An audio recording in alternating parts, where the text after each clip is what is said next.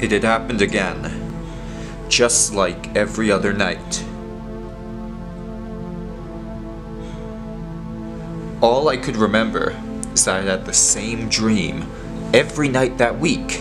And in my dream, I dreamed the greatest idea I'd ever had. And every morning that week, I had forgotten the same dream. Nothing I did in the real world seemed good enough that week. Nothing I accomplished seemed to matter, because I knew there was another idea that had vanished from my mind like it had never been there before. An idea so fantastic, I couldn't have come up with it. And yet I did.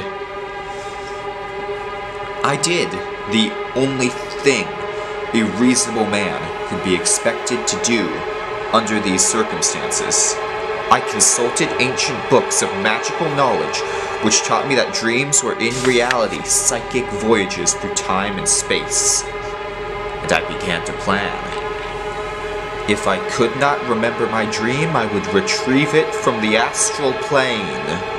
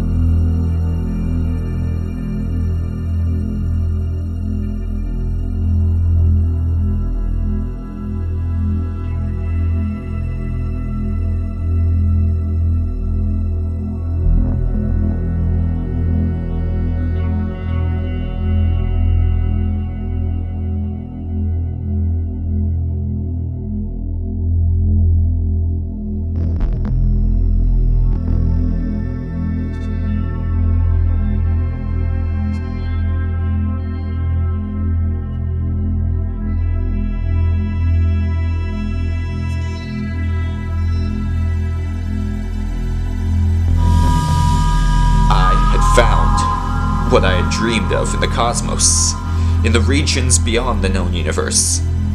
And it was more beautiful than I had imagined. I did not know then that I was trapped.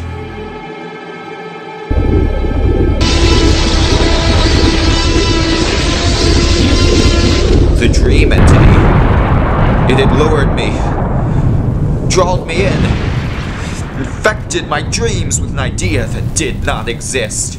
There was no dream. It had given me false memories to bring me here, to devour me. The pull was like a black hole, and I had wandered so far from my body, there could be no escape. There could be no escape.